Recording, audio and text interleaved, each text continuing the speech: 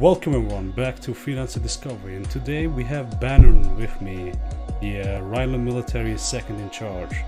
As I mentioned on my previous video when I talked about the end of the Gallic War, I'm gonna have him on the show. So right now we're live, so you can submit questions along while he's preparing right now for 10 minutes, and I will take the questions, although I have to pick them up, you know, I can't just ask anything. But I'll check your questions out, and if I think it fits the interview, I'll get him, ask him, so feel free to submit questions. So this is a new, because the thing is, I usually do that if I don't have enough questions. I'm like, okay, I need a live audience so you guys can participate. So let me get him into voice. Let me take a sip of this juicy Capri Sun. I've only mean questions. Well, just go ask. Doesn't matter. Just ask.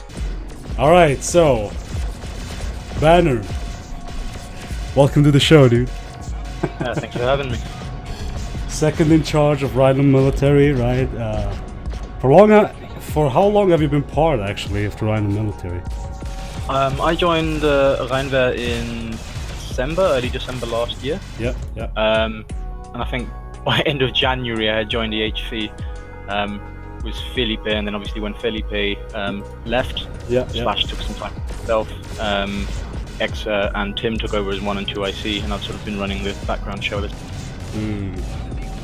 So EXO, this is not, like you said before, this is not EXO, right? Which X is? Yeah, EXE. EXE, yeah. Yeah. EXE. Okay, so let me get to the first question. So I told you there are like 3 basic questions, which just is like one of those questions that needs a lot of explanation and shit, yeah, right? And then we'll have a couple surprise questions from the audience. So I'll go with I know you're not the leader of Rheinland, but like I'm sure you know still as much as EXE. So what is your faction about, and with what idea in mind you build it upon? I mean, obviously there was no Rheinland military official faction, so I guess you took over. Yeah. Yeah, I mean, we sort of had in many ways we had the advantage that being a house, there's always a great deal of people who are going to be joining, people are always going to have an interest to it. So most of what we do, obviously in roleplay, what we represent is the military wing of the Rhinelandic state. We're not going to say the word empire yet. Right. But basically, I mean, in terms of what we do, is we protect Rhineland, we fight its wars, and we meddle a lot more in its politics than we should. Yep.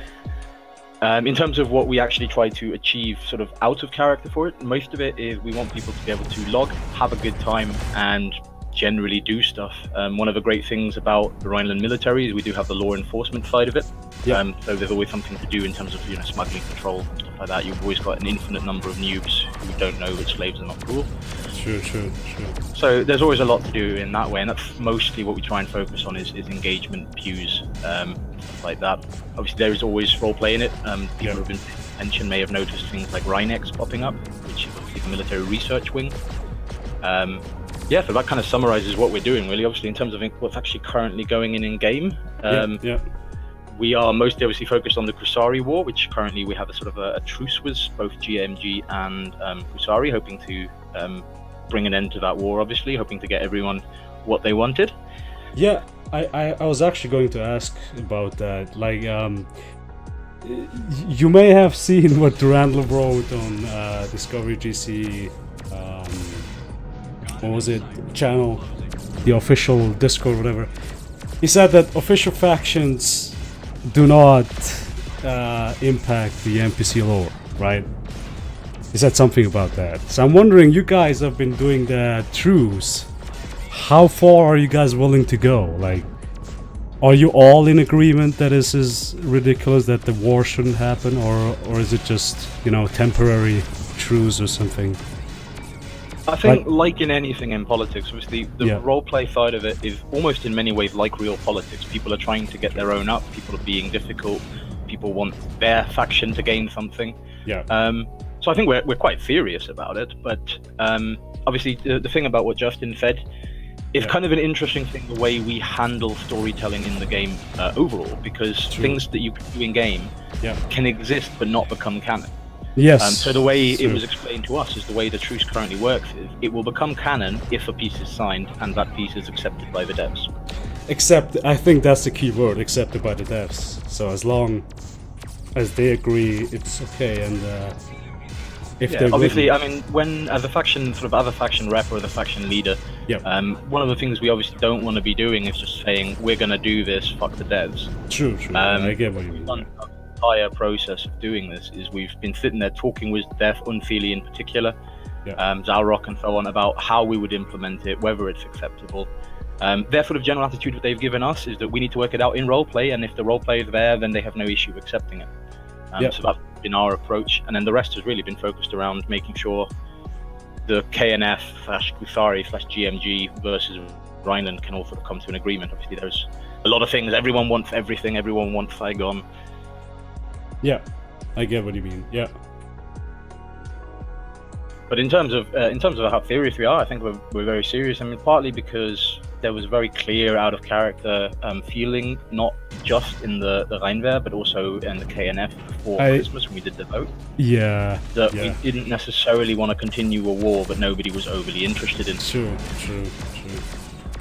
Exactly, and then with slight dying of activity, we were still doing events, but it was getting increasingly difficult to get, especially the GMG and Kusari on in numbers enough to make that worthwhile. Yeah. And in terms of internal politics for Rheinland, obviously we have plans that don't involve being in constant war with Kusari. So we're very much looking to put an end to the war and hopefully get an interesting peace. I can't really talk about too many intricate details because not all of them are accepted. But we do have plans, and hopefully we'll give a lot of corporations and factions within both Rheinland and Kusari a lot of roleplay focused stuff to do throughout the Sigmas, which we're really looking forward to. Yep. So, speaking of Sigmas, since you signed the truce, so there won't be an expansion into Sigmas from Rheinland, or? Well, the term expansion might be a touch difficult. Obviously, throughout this entire process, one of the things that's been really interesting has been that at no point is anyone happy to give up anything in the Sigmas. Yeah. The hope for us for 21 is actually a mutual agreement where everyone will have an amount of influence, sort of STC trade councils type thing, where it's not entirely subject to other people. To allow us to interplay with that and have relationships between, for example, Samura and Kishiru, GMG and Samura and so on, but normally would not interact in a particularly positive way, and to give them that opportunity. But I wouldn't say Rheinland isn't looking for the Sigmas. As far as Rheinland law is concerned, certainly as far as the military is concerned, the Sigmas are rightfully ours and have been since before the 80-year war. I see. It's just a question of to what extent we can enforce that. True. Which to some extent has been what this war has been about. Obviously, we wanted with one of 4 Terran planets in Sirius, obviously wanted Saigon. It's sort of lessened now, but one of the big plot points the devs used to be pushing for Rheinland was we needed the Lebensraum, the living space for our people. Rheinland is a massively overpopulated country with a very limited amount of real estate available, and of course with Nuremberg falling apart. Yeah, I see. Obviously, 15, you may see in Rheinland communications quite a lot the word Lüneburg. Yeah.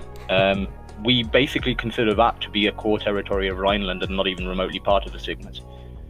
13 is obviously one of those non-questions that nobody is willing to ask, right? Nobody wants to go, shall we deal with 13? True. But I think for 21 and upward, we have the option to make diplomatic deals that aren't necessarily going to mean pure expansion, but I wouldn't say in law that we're not looking to expand. The sort of inevitable thing of military houses, they do tend to expand.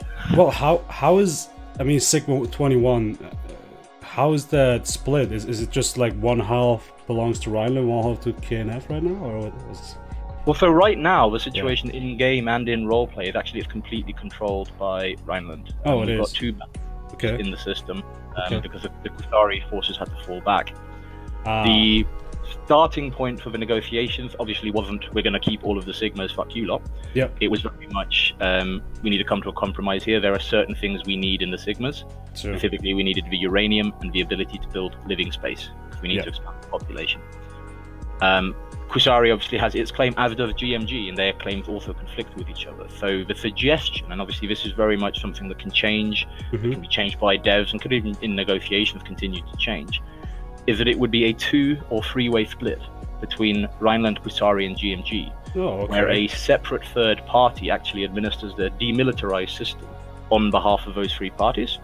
So I've suggested that we use the corporations for that, so that the corporations can have a sort of an interplay of power between each other and able to buy seats on that government, but obviously with the oversight of all 3 actual factions, so official player factions that want to have a say in 21. Yeah. But as with everything in Disco, you know, it's up in the air until the very moment it's written in yellow on a forum, you know? That's true. That's true. I'm gonna ask something which might be a little bit more personal, and I mean, before you there were obviously different Rheinland military factions and leaders, so I'm just wondering, your faction now, what has changed since the new leadership, like from your point of view? What has the Rheinland military become? As in, like, what changed from the previous factions? Like, how do you differ yourself from the previous factions? Well, I mean, for us, we have the sort of the legacy element. Obviously, being the original Rheinland military faction, we've stayed in that legacy, and obviously, I've just joined into that legacy really quite late. I see. I will say that the multiple Rheinland factions is something that personally does bother me, especially when it comes to the meme ones. For me, as a faction leader, the thing that really bothers me is when I get a message on Discord or through the game asking me they thought they were part of your official faction, but they've joined KR or the Bundeswehr or the Memewehr or anyone else. So that's personally frustrating. I think partly because it's something we actually talked about in the open Discord chat the other day. A lot of people see multiple factions as an opportunity to take away from another faction rather than an opportunity to take a different approach to it. In terms of what we do, in terms of what it's changed, obviously every new leader does bring something. Felipe was a very relaxed leader. He didn't tend to worry too much about rank restrictions and stuff like that. He just wanted people in-game having a good time. X, I think, to be honest, has continued a lot of that. X really hasn't been that bad for me personally, because when he came in, he made it quite clear that he wasn't intending to screw us up, and my job before X and after X has been to take care of Rheinland militaries and Rheinland roleplay in general, and make sure that we're doing the necessary posts, going the directions we want to, and actually exploring with the devs the various stories that we want to explore. I see. I'd say for X's personal leadership style, I'd say the main thing that has changed is he logs like mad. I don't know if you've ever seen him fly in his GB. But you can usually rely on looking for some pews. I see. So we just got a question from the live audience right now, so I want to jump into that one before I continue the ones that I wrote down. Absolutely, shoot away. So E23 Gaming asked, why is Rheinland being propped up to be so big and powerful when it's been in a constant state of war? How has it managed to maintain the resources to support any real expansion? I guess brilliant question, actually, because it addresses a lot of the deep lore for Rheinland. And I think some of the problems we have in Disco is because we get very involved. Like, I'm not going to deny I'm very much a Rheinland-centric player. It can be difficult to know the ins and outs of what the lore is for other factions. In our case, Rheinland is a military house and has been since before vanilla. Specifically, it is industrially incredibly powerful. We have an incredible capacity to build ships, do mining, industry, and so on. Rhineland's biggest problem has always been money. We are deeply indebted, for example, to the Liberty government. I don't think anyone is unaware of that at this point. That sort of we've massive debts that cause some basically knock-on issues in terms of employment rights, in terms of what we can actually afford to do for people in terms of employment abilities, you know, extra care, the stuff that you would consider a social liberal government would normally do. So to answer the question, basically the way we're able to keep expanding has been we keep borrowing to keep the industry rolling. And I think I mean, nobody's under doubt that that's not a good long-term strategy, which is why the expansionist policy has sort of been a part of that. Because for us, obviously, taking a new system with a new resource is a very easy way to overcome a financial difficulty with a injection of cash, essentially, with an injection of goods. Yep. I hope that answers this question, all right? Well, I mean, I kind of want to touch on that right now. Didn't you guys have a trade pact with Gallia? Yep, we still do. You still do. So this is probably we very also jealously guard our neutrality in the war. We very carefully. To be honest, the general attitude, weird as it sounds from a military faction, is that we would like for Rhineland to have a period of peace. And the reason is essentially so that we can undertake the economic roleplay that people want to do, to actually focus on those things and try and answer some of those questions for people, because it is one we get a lot. How the hell can you afford it? True. And going into hundreds of pages of, well, Liberty wants this, they owe us this, and we owe them, and then the vanilla law says this. To see the sort of the depth that Rhineland had to go to after the 80 Years War and after the Liberty War, you just need to look at the synth-paste and OSC holdings throughout Rhineland. They control incredibly large swathes of land compared to others, because we had to give them that as sort of compensation for the financial losses that we sustained. I see. But I mean, the aim really is a period of peace to actually use resources, because that's the problem. If you can conquer new resources all you want, if you never develop them, you can never undo the damage to the economy that the war did in the first place. That's true. Yeah, I see what you mean. Okay, so this one is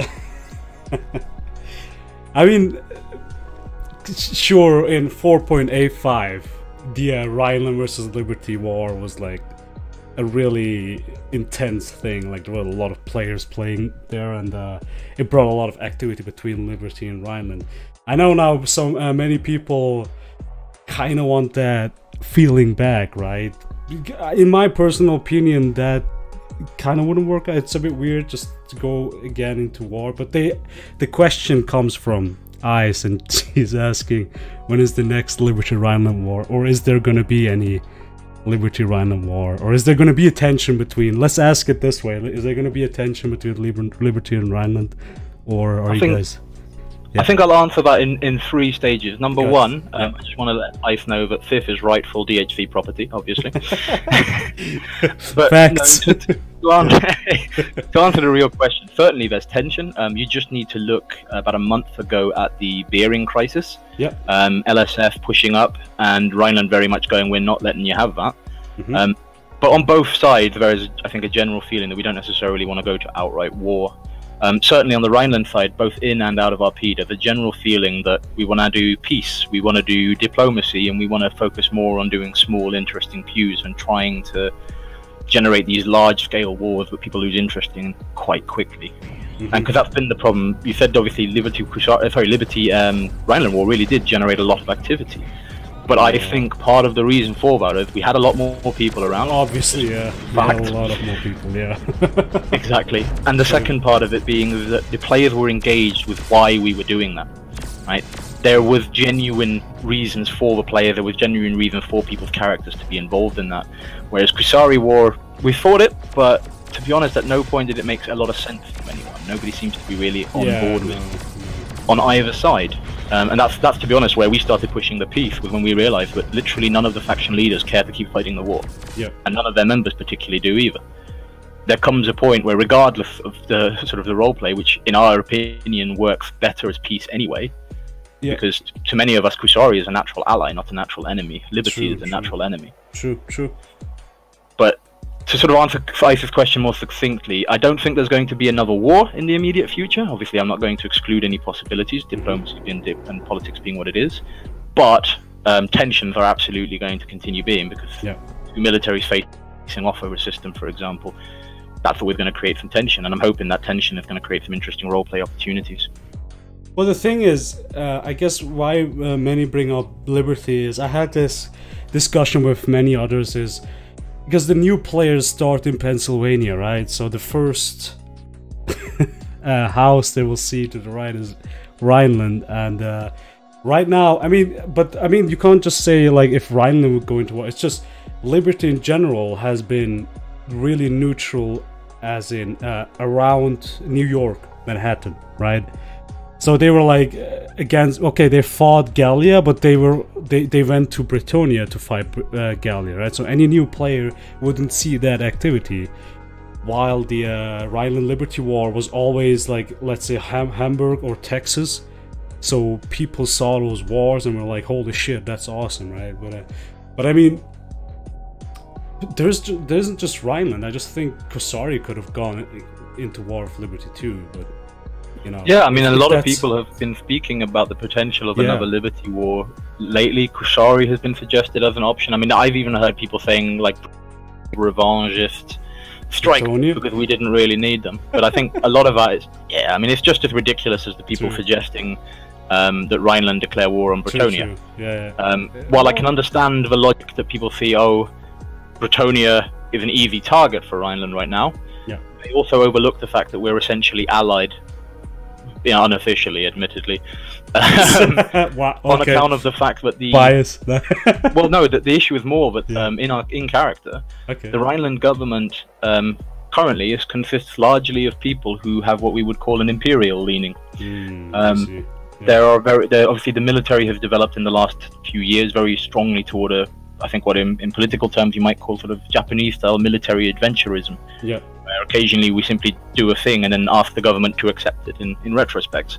Sort of like the Kwantung Army, if you're familiar at all with that.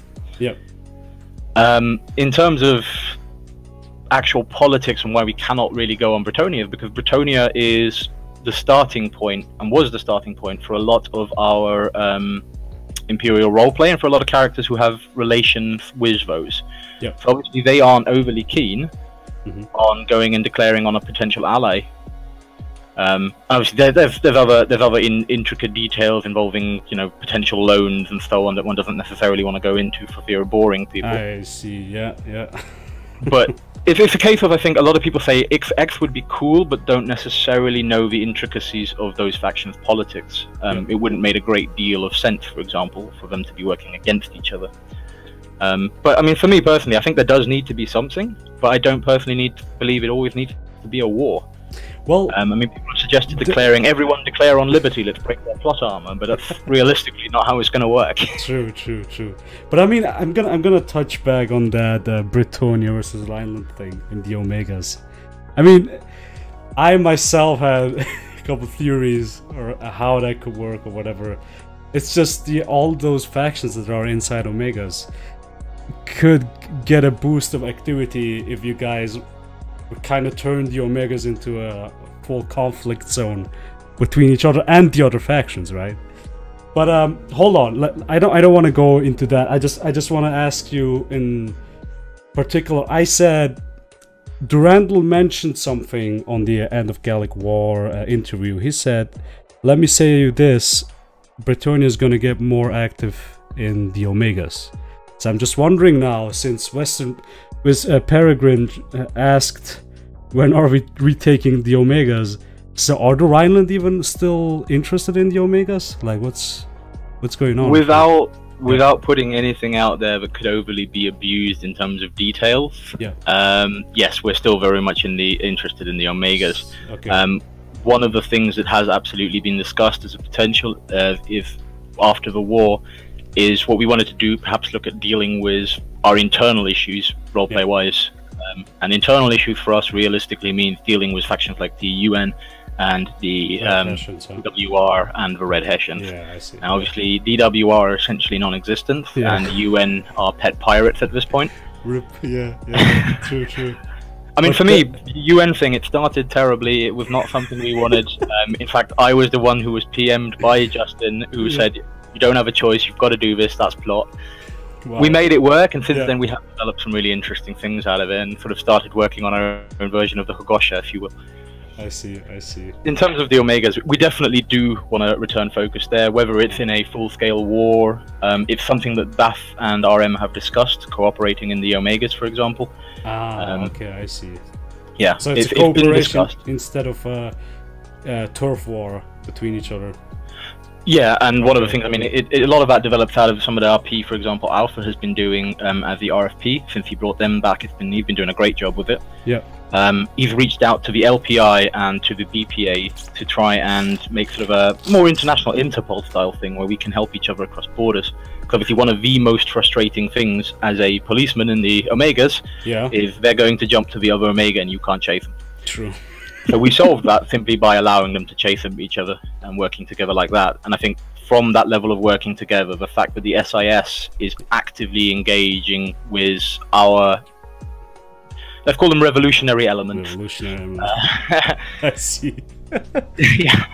Well, it's really hard to call them an element at this point when it really does represent the vast majority of the government. They've been slowly sneaking in for the past 3 years. True. Well, the thing is, let me get back on the Hessians here. Obviously, they are a bigger threat than any other unlawfuls in Rheinland, right? I mean, as in they have the fleets, they have whatever. They got. I mean, what was it? Dresden, I guess. Because the thing, for example, that the story devs have repeatedly made clear to us, and that's something I think that both lawful and unlawful factions really need to get more aware of, is, well, for example, the simple statement that the entire force of the RHA equals one of our battle groups, and we have 14 of them. So in theory, and this is the thing you'll often hear from lawfuls, how can the RHA still exist? We can crush them in a single battle. Which, yes, if they were ever stupid enough to come out in the open, we probably could. But from vanilla law to this day, the great strength of groups like the RHA is that they're not dumb enough to come out and fight a superior force in the open. They very much rely on the asteroid field, the hit and raids, the piracy. And I think, to be honest, to give Wesker his credit, some of that stuff that they were doing around Falster, where they were doing hit and run on a massive scale, using their strength. To actually hit and run, but never staying long enough to get fucked up by the Bretonian fleet. It's exactly how they should be doing that. Yeah. Well, I mean, you also could say that's one way to say that, but there's also they also have allies. Like, let's not forget about that. Well, that's what I mean about the Ulster situation being so beautiful, in that regardless of our personal opinions of it or our political opinions, obviously our ALG created a bit of a nightmare there for us out of character. It was a great example of what unlawfuls can do in terms of combining their unique strategies. I mean, again, MEP, to give MEP his incredible credit, he actually during the war has done the GMG thing. They would come into Frankfurt, they would hit a trade convoy, and as soon as we started coming for them, they'd fall back into Sigma 13 and fight us in the cloud, where they really did have the advantage because, you know, our big caps. True. I see you. So I think that's the alliances, the playing politics is something that they really have a potential to do in some ways beyond a house faction, and that's for me what's attractive about smaller factions, is that you can't do huge things that are going to change entire systems, which is great about houses. You know, you're always going to have that, but you also don't have the same level of oversight and fuck you from the devs about changing stuff. So you can work with the factions and do the RP, and I personally really enjoyed watching the Ireland stuff happen. I see. Okay. Well, let me jump on to the questions on the notepad. So let me see you. Fire them off. So I know you have mentioned a lot of stuff, how to advance Rheinland, but this question has been asked by Rogue. It's what's the plan to make Rheinland great again? Like you know. Well, the first step of the plan to make Rheinland great again is imperialism, 2, economy, and then 3, obviously everything in Sirius belongs to Rheinland. So whenever the devs are ready to rename everything to Rheinland, we'll be ready. I see. A more serious answer to that question is, in terms of in roleplay making Rheinland great, the big problem always has been and always will be the economy. Sniper, we have a ridiculously large population, but no internal food sources. We're entirely reliant on Liberty for that. That's true. I see a couple more factions doing that lately, and I think that's a really cool way to make the trading factions or whatever corporations more relevant in a story lore point. So I hope many more other corporations take that as an example, because that's cool. Like, as example, let me give a example of our Volgograd Industrial, right? In order to showcase like how the coalition economy is doing, they did this whole like, you know, how they spend social credits, whatever, and how they trade arms and stuff, role play, so you can actually showcase, hey, look, we're doing this, we're doing that. So that's actually nice. So props to Sniper for that, for the RS and stuff. Yeah, it's been really good, and it's something that we really want to keep developing. We've managed to reach out to Crater and a few other people, and that in itself is great, that you can get roleplay just by going, we're going to do a thing. Crater. Who can help us? Yeah. We decided one of the possible routes would be Yuma fruit. Right? Why not grow Yuma fruit? See what happens. I mean, as with any long-term plan where you really want to change the history, to change the world around you, it's going to, in the end, come down to the devs. So what we try to do is cover every single option, have fun doing it, and then go, is any of this good enough to canonize, boys? True. You mentioned Crater, so I just want to hop into the next bigger question, which will obviously have many questions, and I will mention Crater again. So where is your faction standing right now? Diplomacies, RP stories, procedures. This is a, like, obviously a general question, like you could answer with so many possible things. And I think many stuff you already answered, but... Sorry mate, you cut out there. I've only just started hearing you again. Oh wow, okay. That's weird. Well, I said, where's your faction standing right now? Diplomacies, RP stories, procedures. Like what steps do you are you gonna take next, or whatever it's gonna be? Diplomacies, like, you know, with which factions are you cooperating with? What's going on? I mean, in the short term, obviously we're working with KNF and GMG both in and out of character to resolve the Sigma Wars, the Kusari War is generally referred to. In terms of long-term diplomacy, it's no secret to anyone that we all want to go Imperial. How exactly that will look, how exactly that will happen, I honestly can't say yet. There is still a great deal of stuff in the air. We have been given some information for definite, some information for possible, but the final story hasn't been written in yellow, so to speak. I see. In terms of politics that we do and can affect without dev involvement, the big things are working with the houses around us. Rheinland does have a reputation of being the big bad military house that is always shitting on people. True. Something that we want, obviously, the reputation that it's a big, powerful military, because that's both in lore something that is true, and out of character something that is lovely to hear. Yeah. But we don't necessarily want to be in constant conflict with our neighbors around us. In particular, Bretonia and Liberty are people we're working with, and for the corporations, the Gallia focus remains a big deal. DHV, for example, we remain deeply interconnected with EFL, and we obviously have long-term plans involving trade lanes and gates and so on that we would like to expand. So I think in general, honestly, it's just a case of we want to reach out to as many people as possible and see what roleplay comes out of that. And then if that roleplay ends up being war, it ends up being war. If it ends up being peaceful and happy and lovely, then brilliant. I see. So I'm gonna bring the Crater back here. What's your relationship right now with Crater? Like, what's... I mean, they are mostly located around Liberty, Bretonia, and Taos. Like, how do you guys in Rheinland... So the official government standpoint on the Criterians is that, providing they're not traveling in military ships, they are an unwelcome in Rheinland, but they aren't particularly popular. I see. Truthfully, in terms of the military, we don't really care. The Criterians barely come to Rheinland, and when they do, it's usually in relation to the work they're doing with the corporations. So the most common thing that we see Criterians hauling Yuma, for example, for RS. Yep. To be honest, the only people who have taken issue with them to date have been BDM, and that was more to trigger Rheinwerf than it was anything else. So I think diplomatically that the Criterians are really a non-entity almost. They could go either way, but we don't interact with them, I think, enough as a government or as a military to be able to have a strong anti-opinion or anything like that. So it's just trading partners or whatever. Yeah, I mean, their involvement in the Gallian War at no point has harmed us. Their actions haven't particularly gone against us, so we don't really have a reason to take issue with them.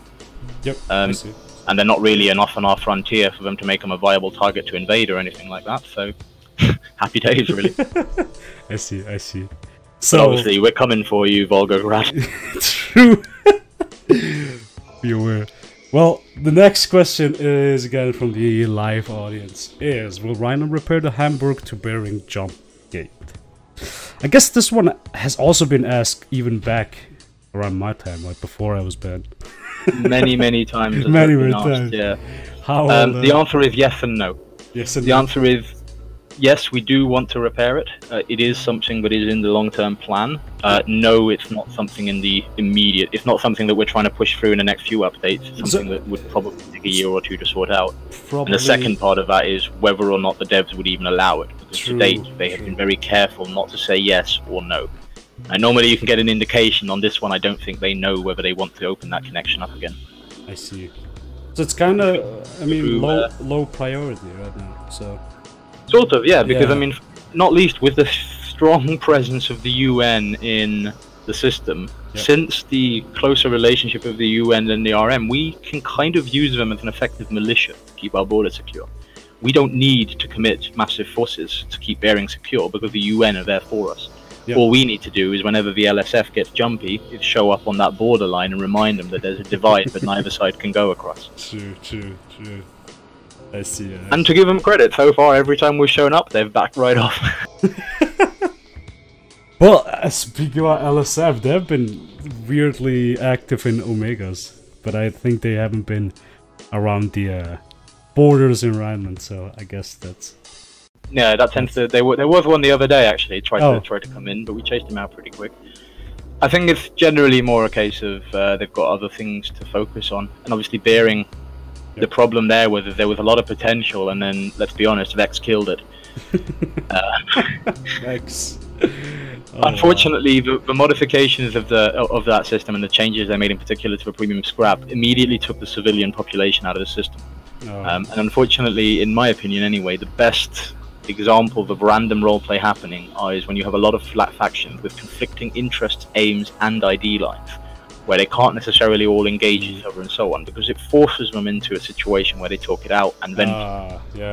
For me, certainly, Bering created an amazing amount of roleplay, all the panic about, wait, shit, are they about to invade? Is Liberty about to go fucking nuclear on us? Do we need to move battleships down there? Doing patrols, interacting with people. And then, of course, all those bases have disappeared since the disappearance of the premium scrap, it's sad to say. True. Bering is kind of weird though. I don't get it. Like this one Freeport, I guess Freeport 2 is literally a pirate base. Like how do they maintain that? Like it is an odd one. I mean, pirates in the way they're portrayed in Freelancer is a slight odd one. Because obviously in the vanilla lore there's indications toward independent piracy, but you never actually see an independent pirate. You always see groups that have a political aim.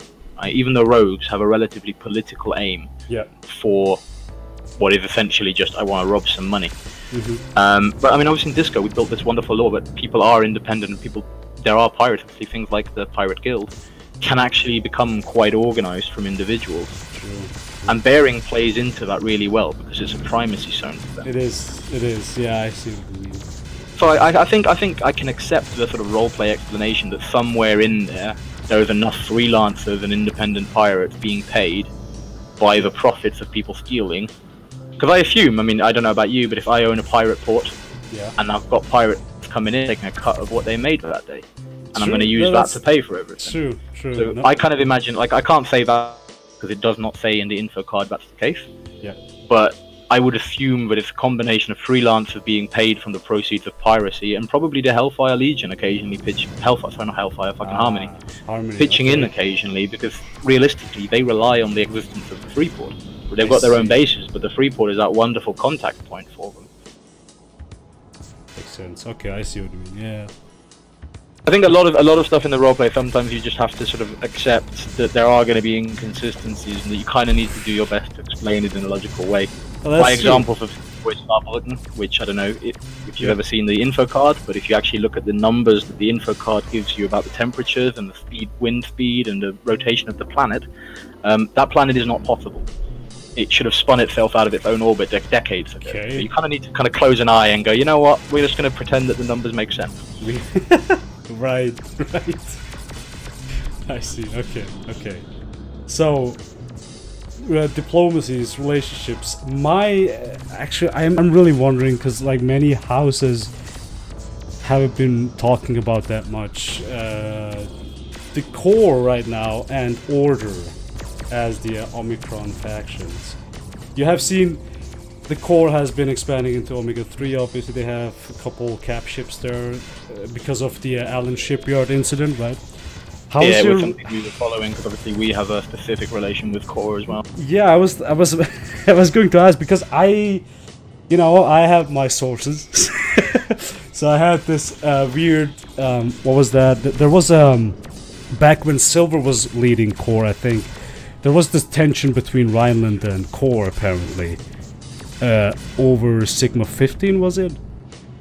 Yeah, so what we call Luneburg. Yeah. So what's going on? Like, what is your relationship with the core right now? So right now, since Silver left the handed over to Lith, obviously things have changed a bit. But even under Silver's time, it was a tense relationship, but it was a productive one. Obviously, I don't know how well informed people are about that relationship, but Rheinland and core are actually allied. It's limited alliance in that we really don't help each other very much. Probably less than we should help each other. True. But we haven't had any major diplomatic incidents, and we were able to resolve the 15th situation. Basically, we claim 15 and Rho as ours, and we sign over Rho to a limited extent to them. Yep. It includes a provision for us to still be able to go there and patrol there and enforce our laws there, for example. But it also obligates us to help and protect them and defend them against any incursion or claim against their claim in Rho, which as of yet nobody has been stupid enough to do. So we haven't had to kick up for that one. But I would say, both in and out of character, there's a definite feeling of tension at times. Yep. The big thing, obviously, tech sales. We still trade ships and whatnot, but obviously there's always, we don't want you to take it here, and we would prefer you didn't engage back with them, and so on and so forth. And we outright banned them from taking any of our ships to Kuthari just in case they accidentally lost one. That's right. Yeah, I see what you mean. And obviously, in terms of daily interactions, and at the end of the day, whether you like it or not, it's who you interact with daily are the people you grow the closest or the worst enemies with. Yep. And in the case of core, we don't interact with them, I think, nearly enough. And obviously, they focus much more on working with Velvet, OSI, and other Zona organizations, which are more relevant to the Omicrons than we are, realistically. Yep. Rhineland's main interest in the Omicrons is via DHC and the Azurite mining trade. So it's not something we're massively into, really. Yeah. Yeah, but I mean, mentioning DHC, yeah, the DHC has a base in Delta, right? If I remember correctly. Yeah, any spaceport. Yeah. So, yeah, I see what you mean. Yeah, so Delta is obviously rightful Rhineland claim. Let's remind people again, yeah. No, but coming to Order.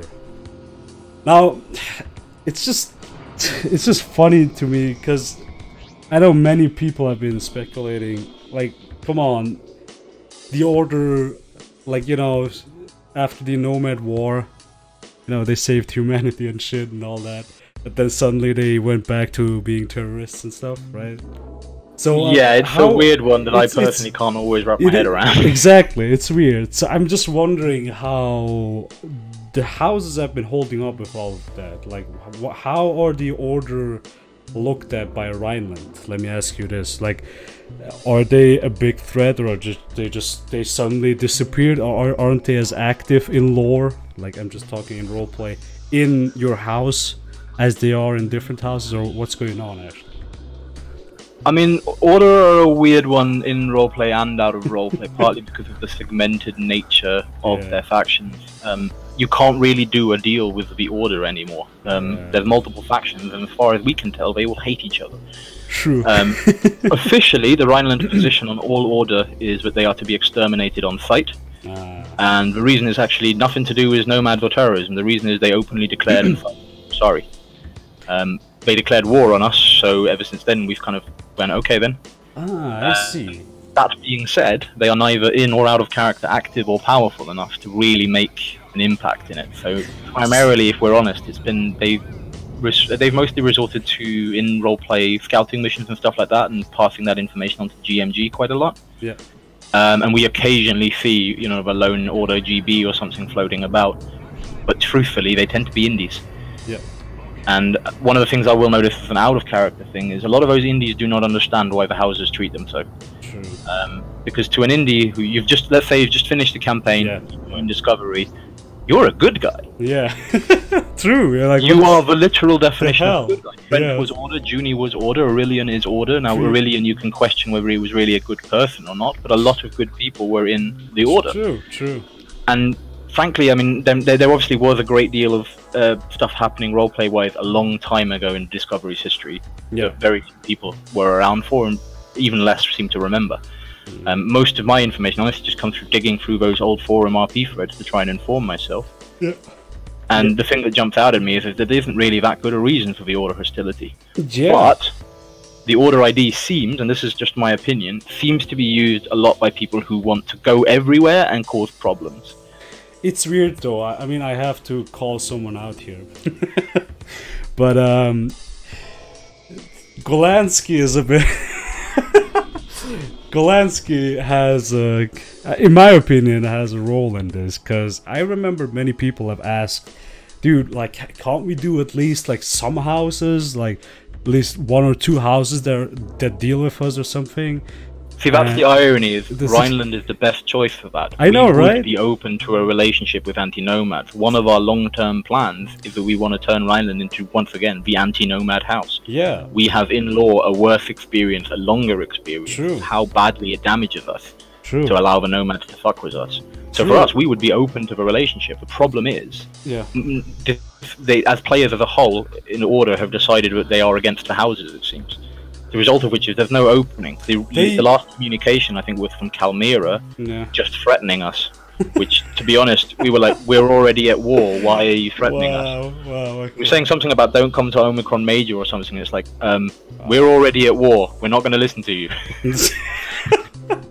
Oh god, man, what the hell? Well, I just okay. I see. Well, the thing is, Honestly, I can quote you one thing, and that is, I remember Golansky said something like, "I'd rather deal with unlawfuls than lawfuls," and since then they never changed. They never changed.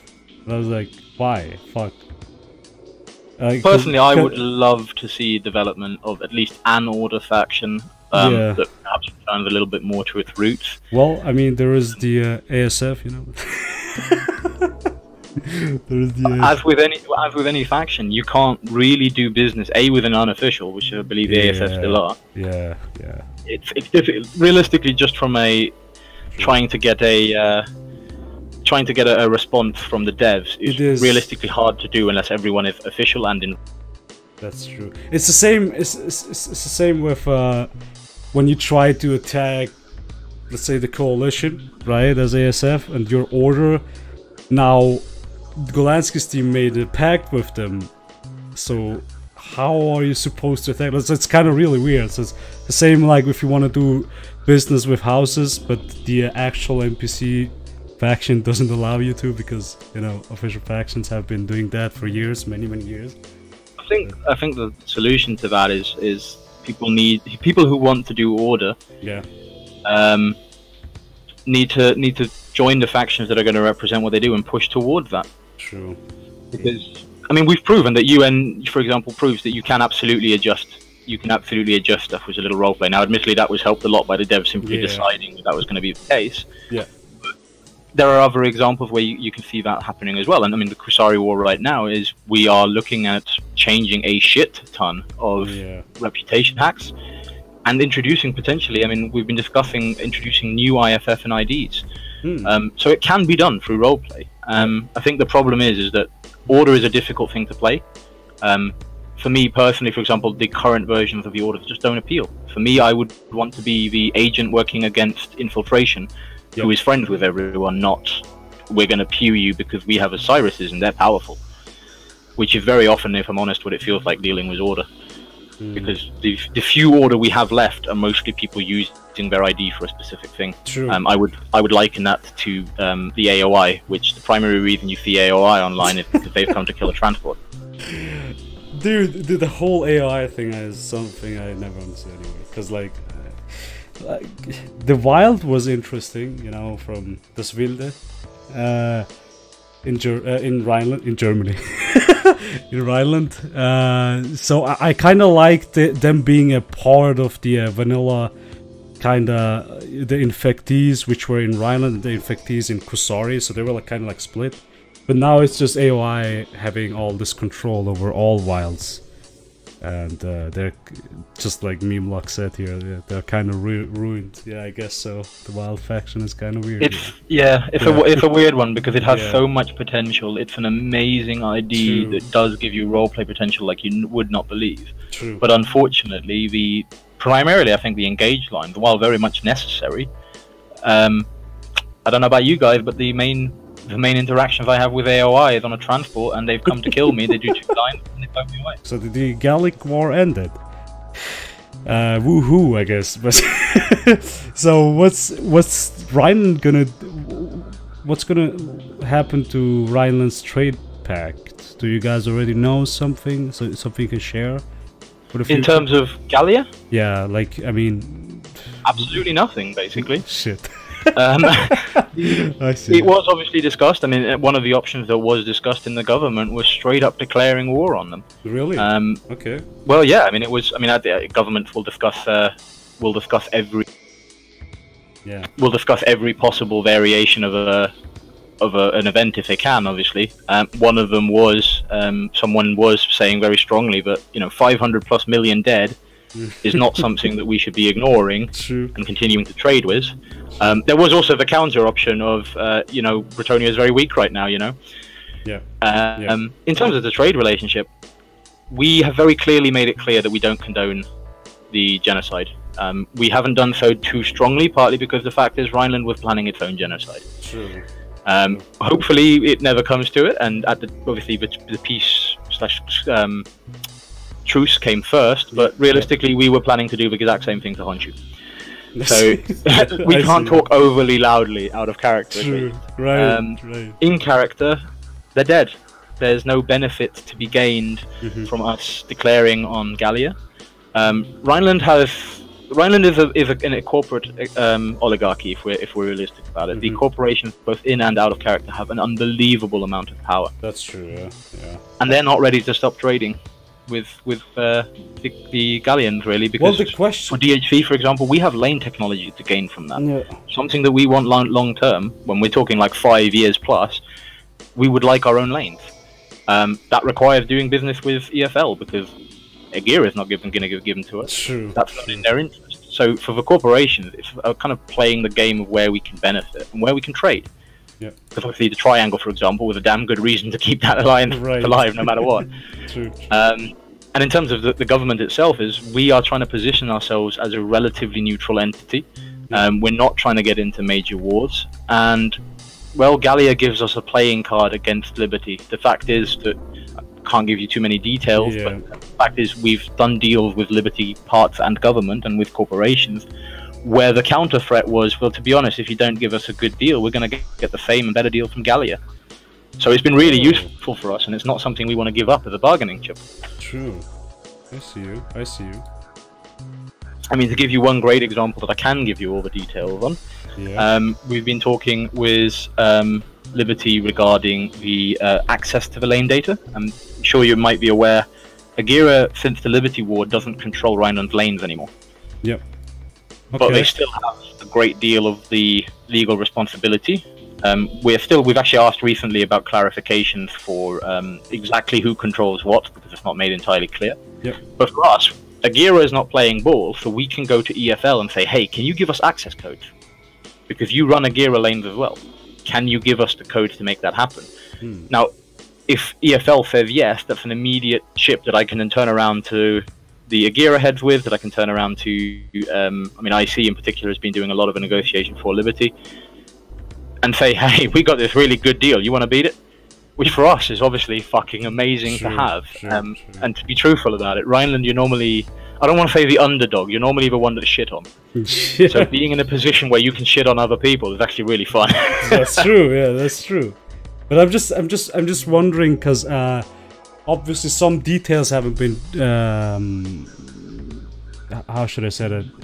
The devs, especially in the interview, didn't go into much details to what exactly is going to happen to Gallia, right?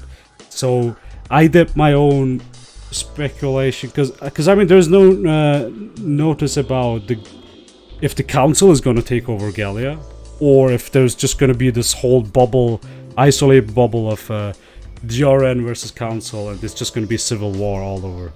I mean, as with anything in Disco, you can never say until it's in yellow. So we can definitely draw some conclusions from the things that we can see as 1ICs and dev chat and so on. True. Personally, I'm inclined to say that I think what will happen is the MIG will undertake a massive retreat. Yeah. The MIG will split roughly equally into an a royalist slash a Republican faction. Yeah. Which we've already seen sort of happening in the lore in the info cards. If you read the info cards of those destroyers, for example, in Leeds, they hint at very much a large-scale rebellion. And obviously the Council is now in open communication with elements of the leadership of MIG, and they're making no secrets about it. The fact that, again, that they're openly cooperating in Leeds and not shooting each other surprisingly often, I think leads me to conclude that what we're going to have is probably a royalist rebellion versus a council slash Republican MIG government. Well, but obviously that's my speculation based on what I've seen and what I've... But that's going to be interesting, because you have been dealing with the king up until now. So once the council would take over, the relationship would change. Rheinland. Yeah, absolutely. Personally, I'm looking forward to going through the roleplay and seeing how that's going to change. I see. The advantage that Rheinland has in terms of how we do business as Gallios, we very rarely do business government to government. Yeah. For the most part, it's actually been companies like Republican and Daumann working with EFL and GMS. I mean, Daumann recently bought stakes in GMS itself, and is looking to expand its operations fully into Gallia from Rheinland.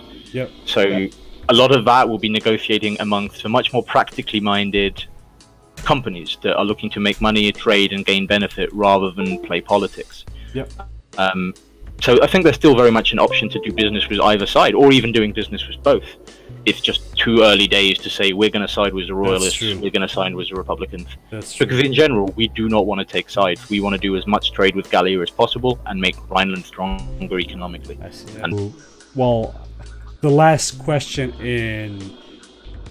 the Rhineland military, there will be one more personal question at the end, but I'm gonna leave this. So, what are your goals and what is the future for the Rhineland military right now? Like how how they ask, how do you see Rhineland in 10 years? Like something like that. I was about to say, where do you see yourself in 5 years? Exactly. That's what I.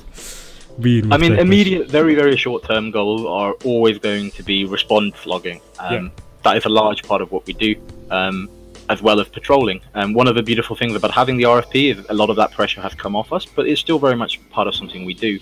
Yep. In terms of long-term goals, it's a little difficult to say for certain, because obviously there's politics and then there's RM. Yeah. What we would like to either push back into the Omegas, do something there, and of course in and out of character concerns that people have. Yep. And to be entirely brutally honest, one of the concerns is they don't particularly want to deal with the out of character aspect of the RHA.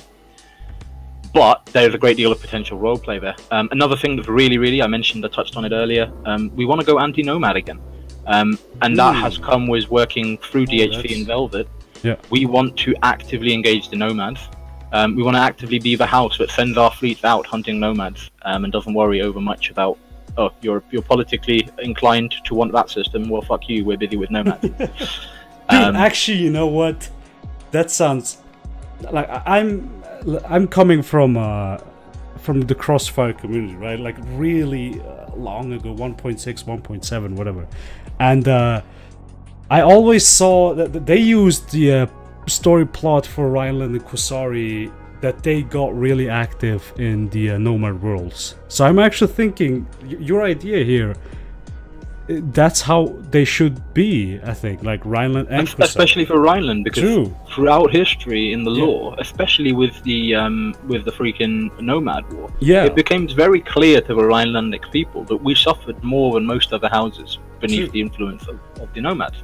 It makes sense for us to have an incredibly deep hatred and fear of the Nomads. The whole never again mentality. The fact that we would rather execute someone on the suspicion of being infected than actually bother checking. And for me, that makes a lot of sense as a house that's basically traumatic fear of something it had very much a bad experience of. Because their actions led to, well, it led to one of the greatest debts Rhineland has. It's the current Liberty debt. I mean, just every time Rhineland tried to do something, that got worse. So I think really returning to the Nomads is something that would be really fun. the sort of the downside and the problem is obviously out of character concerns, one of which is we don't want people to QQ and we don't want to tread on people's toes too badly. Yeah. And we are painfully aware that if we start sending fleets into the Omegas and into the Omicrons, yeah, that's going to immediately cause some balance issues for people. Well, I mean, let's be honest though. If I remember, there was this one campaign of yours in what was it, Omicron C or Chi, which had the Corsairs against Rheinland or something, and you had your first battle group. It's been really amazing just being able to log on and have some random pews and literally nobody complaining about it, even if they got ganked. True. So that's been amazing, but obviously whenever you develop a good relationship with someone out of character, there comes a point where you're just fighting the same people over and over again. That's true. But not something we wanted to do. That's true. That's very true. And that's also where that push from the Omicrons, obviously we still have Thüringen, for those people who are familiar with Thüringen, there is Valhalla, and there's a great deal of wild presence, which we want to play with, and obviously the Omicrons represent another nomad front, but there's always that issue of nomad activity. True, that's true, yeah. It's part of why we've been reluctant to sort of pull the trigger, is that a large complaint about the Kusari War is that you can log all you want as a Rhinelander. There are no Kusarians to log against you. I was just thinking... The Kusarians can come in force for battles, which is why we focused on events. But your individual day-to-day activity, it's not really felt like a war. It felt like a border conflict. True, that's the thing. Like, you can do as many events you want, but like, in the end, the regular actions are the ones that matter. Like, if you see people logging on normal days, like without events, that's going to determine how. And this is what I was saying the other day in the public voice chat as well, is that there's a lot of people shouting lately, especially we hear this a lot. There's nothing to do, that's why I'm not logging. I'm not logging because there's nothing to do. I would argue I'm a perfect example of sometimes if you just get online and do something. I mean, there have been times, literally, I actually had to log off right now during the interview because I was sitting in orbit somewhere and a bunch of people came to roleplay with me. But that's amazing, and it just proves. I mean, I sat there for 20 minutes before the first one showed up, and if you've got the patience to sit somewhere for 20 minutes, someone will show up. Someone will show up. In game. True. But you can't turn that into we're going to declare war on faction A or Y because they're active or inactive, because you can't guarantee the individual participation. To make the wars, I think part of what made the Liberty War so great is that you could just go to Texas. True. And chaos would erupt. Exactly, yeah, that's That true. was not true with the Kusari War. The events were amazing. KNF gave us some truly brilliant fights, and one or two admittedly not brilliant fights. We're still a little bit bitter about the Corsairs cloaking in on us during an event they weren't registered for. Nice. But the events have been really good. The problem is as soon as the event is over, there's no activity in that war. I mean, like the most active is like ALG and the Pirates, and they're not even part of it. I see. I see what you mean. I think that's where a lot of the complaint comes from. It's especially for those people, and it's something like RM. I'm very aware of. We have log times. It's a very European-centric player group. The result of which is there are times when there simply are none online. We will occasionally take flack for that because someone will log in and go, "Hey, RM, I made fun of you." Like Hemlock was saying, he sat in orbit for 2 hours in London with a Overlord. Well, based on the time he was sitting there wouldn't be any RM on, so no response can be expected. While it would be nice to always have someone to log on, etc., we don't, as a community, have the player numbers. I mean, there's 46 people currently online, and that's a good number for a Friday, to be honest. True. Well, no, I see what you mean. It is a bit. Well, I mean, now that you kind of agreed on the truths, and I'm gonna touch back on the Omicrons again.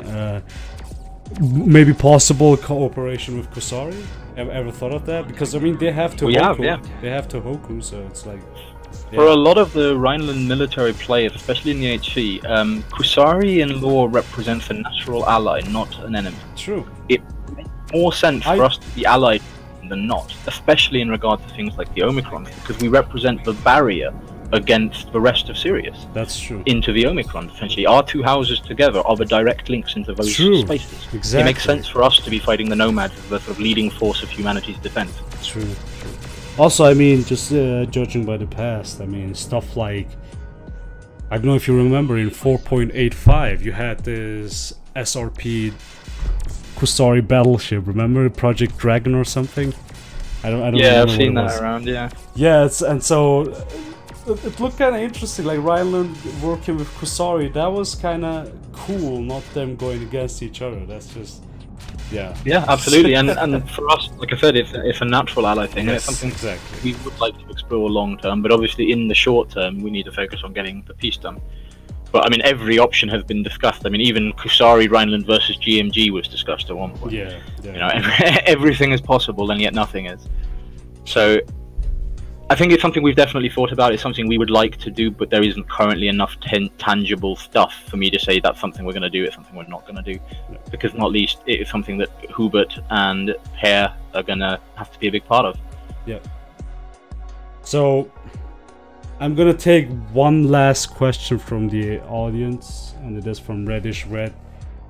As Velvet's second in charge, would Rheinland be open to working with Velvet? Well, my question would be, how do you even contact folks in the Omicrons? Like, what is your link? The core? Like, in theory, but as it actually happened, we're already working with Velvet. I see. It's something we've actually already launched into, and in our case, it was DHV that is the connection. DHV has its base in Omicron.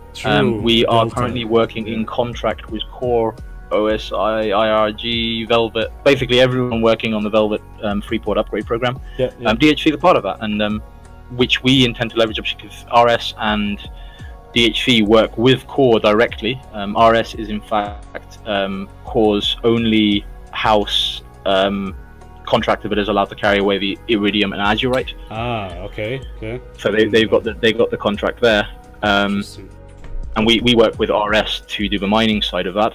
Hence our interest in it. So our interest obviously is the Azurite, which will lead DHC at some point, if necessary, to scream help from the Rhineland government. I see. And part of that is obviously, again, the human defense front idea. The Velvet are, in my opinion, a great faction, partly because they represent what zoners, in my opinion, should be if they fight nomads. Much more aggressive, still neutral, but much more aggressive and capable of dealing with the nomads. And we'd be really open to sending in fleets to help them engage the nomad threat. But that is something that needs to be dealt with both in and out of character with the relevant faction leaders. I see. Fortunately, Imo and I are pretty tight, so we can talk fairly easily about stuff like that. And I hope True. So, okay, that was the last one from the live audience. I'm gonna go to the last one. This one is gonna be a little bit personal, BANNORN, because that was suggested by Rogue, that I do the interviews a little bit more diverse, as in also getting to know you as a person, right?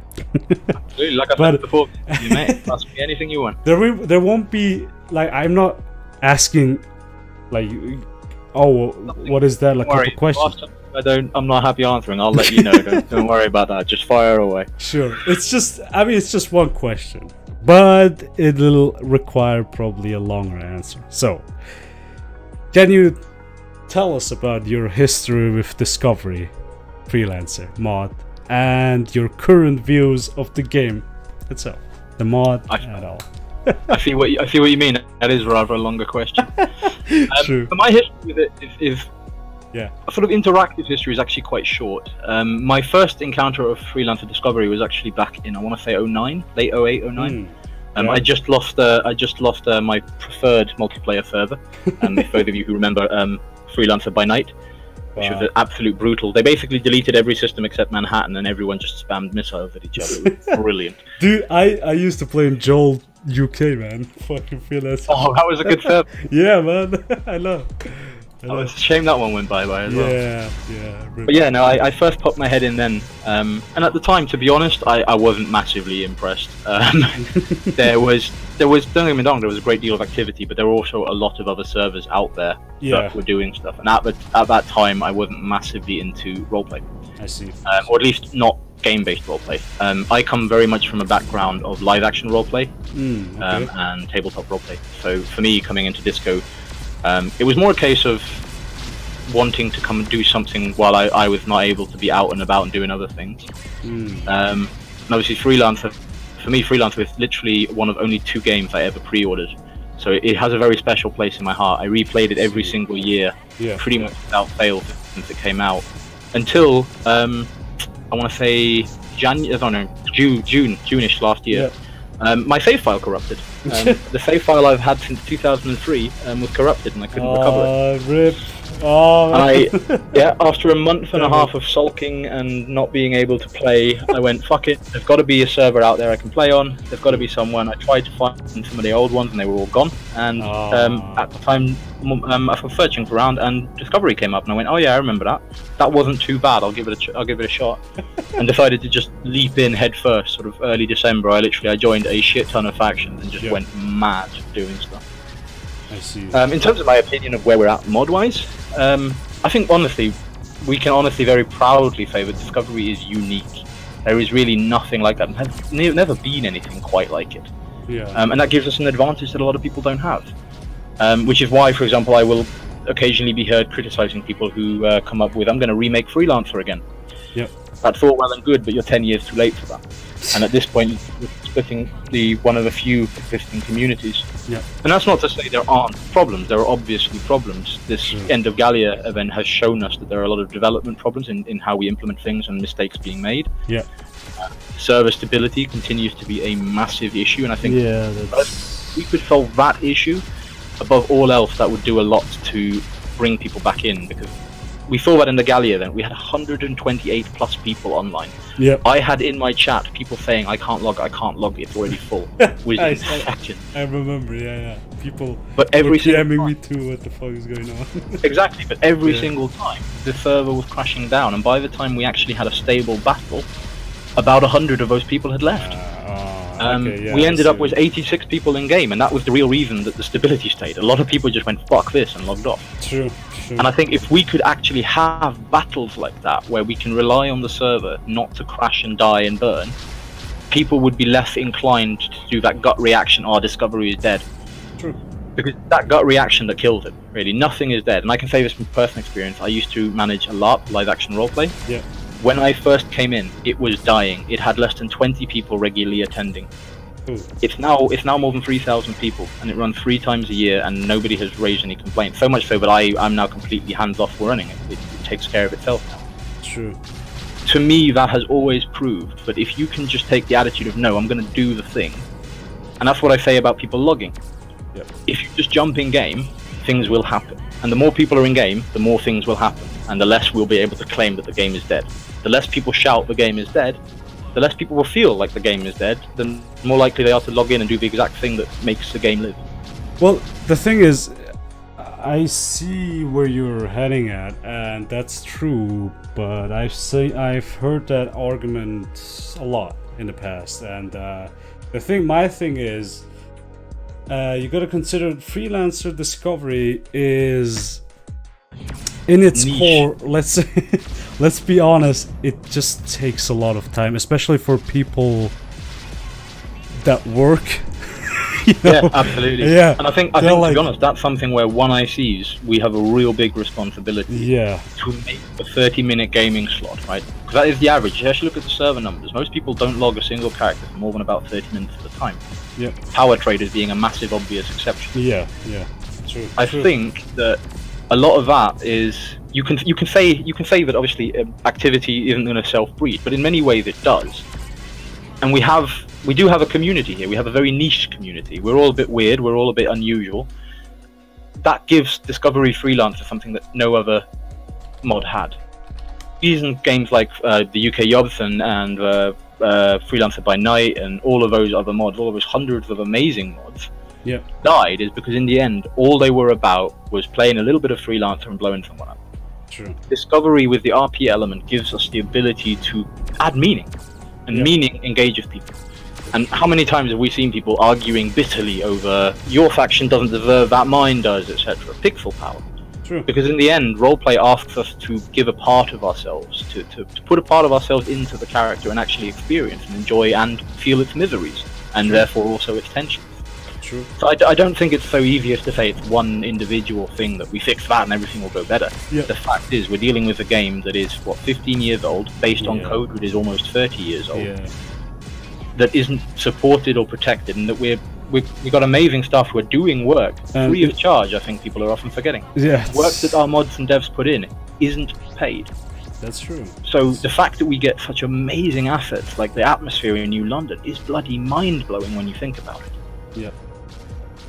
No, I get it. I mean, obviously, but there's one thing that I want to point out too, and there is staff team tends to forget about the players too, though. I mean, your argument is right. Like, of course, you do it free of charge, like no payment, you receive no payment, etc.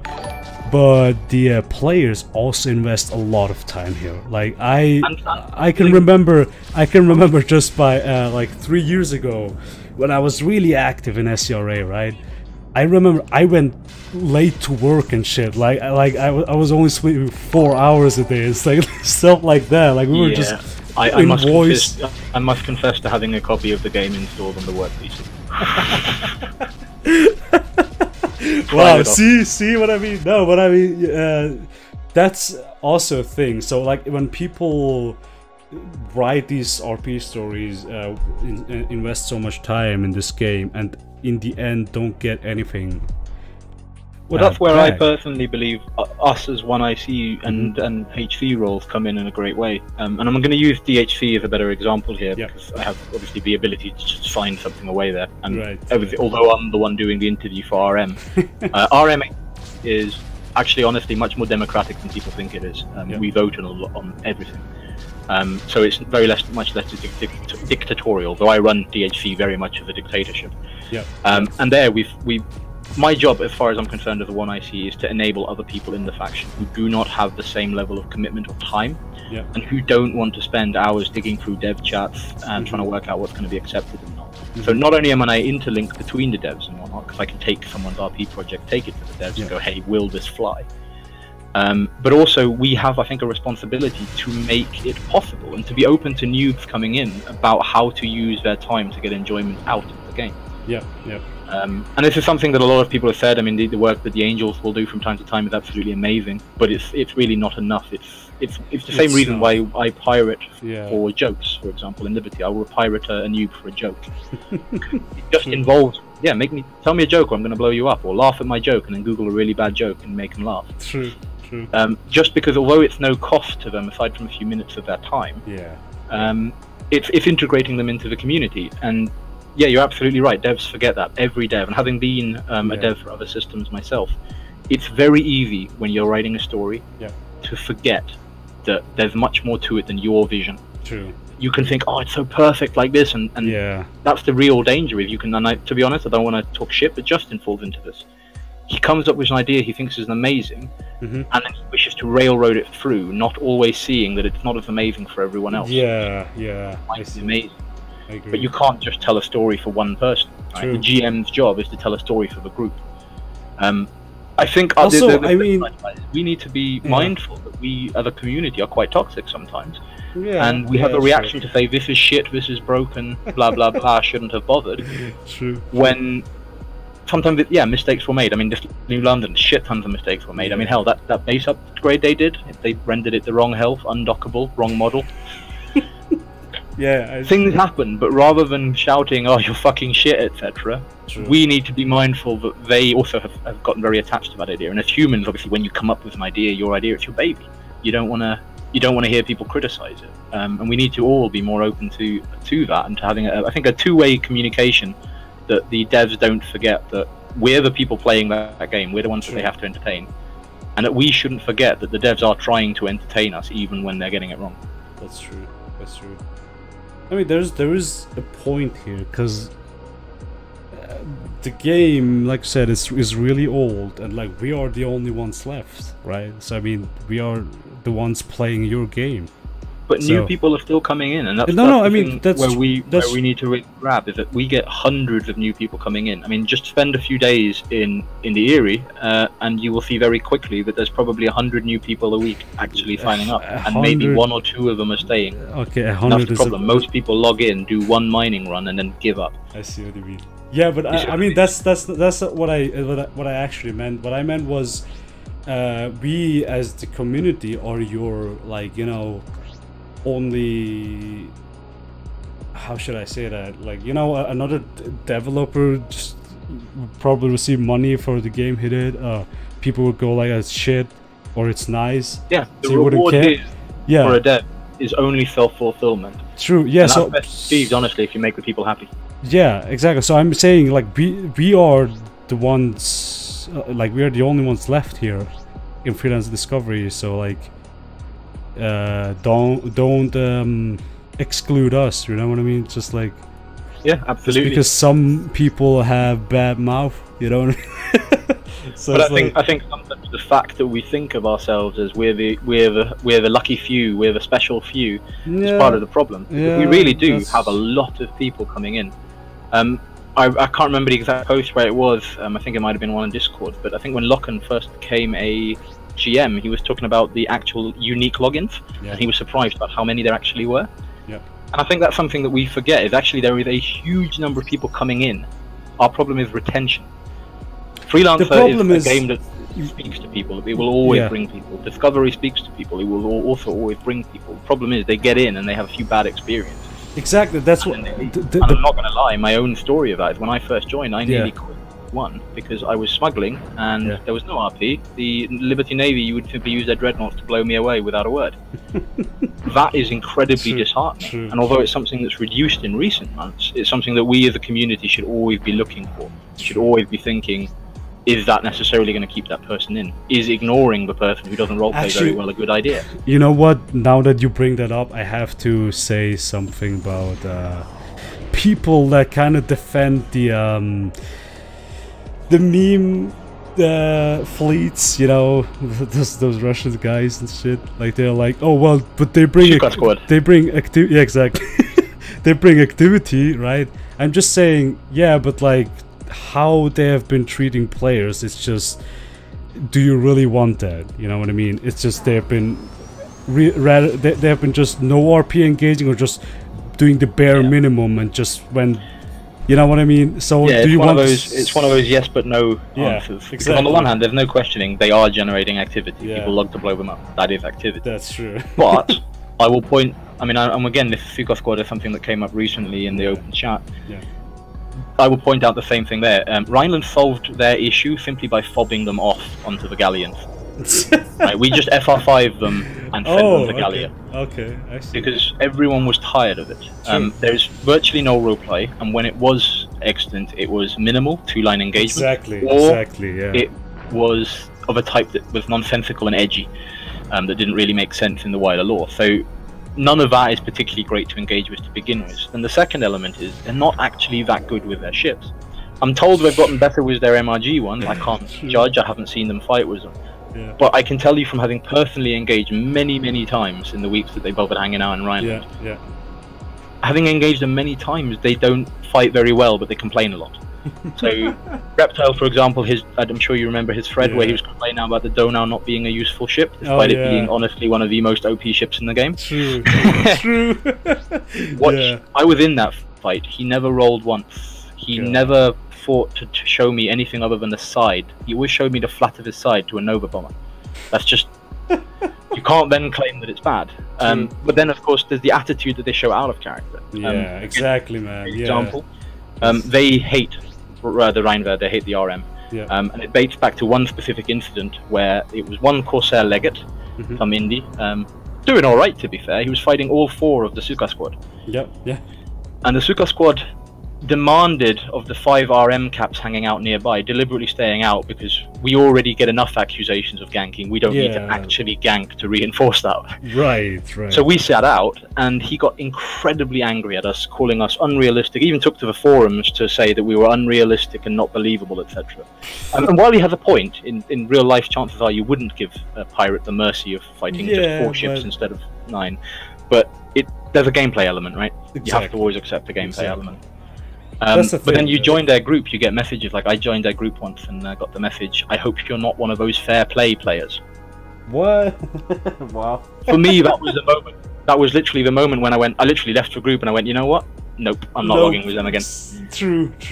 Fighting with them is not fun. Fighting against them is also not fun. The result of which is very quickly they generate a burst of activity when they first go somewhere. When they first went to Gallia, massive burst of activity because everyone wanted to deal with them. True. Now, you just need to look at the BAF and MRG chaps to see the attitude. Not logging for Suka Squad. I can't be asked to deal with Suka Squad. It's just Suka Squad again, etc.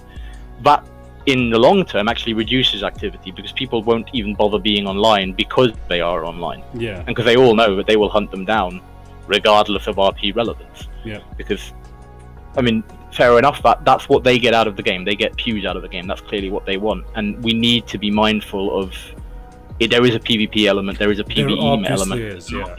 There is. And we do need to be mindful. I obviously fall on the RP side. I believe that RP is the main reason the server survives and the main reason that it perpetuates itself. But we need to be mindful of people PvPing and PvEing also having fun, otherwise they leave. That's true. And we need everyone to be a part of a community. That's true. And I think long term the problem there is that they discourage people from being online, and that reduces activity. But the thing is, you can't just rely on the community to show these guys, you know, that there is something to do as PvPers. But as example, this has been brought up a lot of times, which is conflict zones, like New Hampshire and stuff. Why aren't there more zones like that? Which, I mean, zones are an interesting thing because in theory they could generate activity, exactly. But it's the same as with the mining fields. Unless there's people already invested in doing PvEP in that system, they have no reason to move from wherever they were doing it before. Yeah. So, I mean, that was a basic misunderstanding that the devs have about moving mining stuff. It's not the mining spot that generates the activity, it's the surrounding politics. Bearing was active because there was a bunch of factions that could play politics using the scrap. Yeah.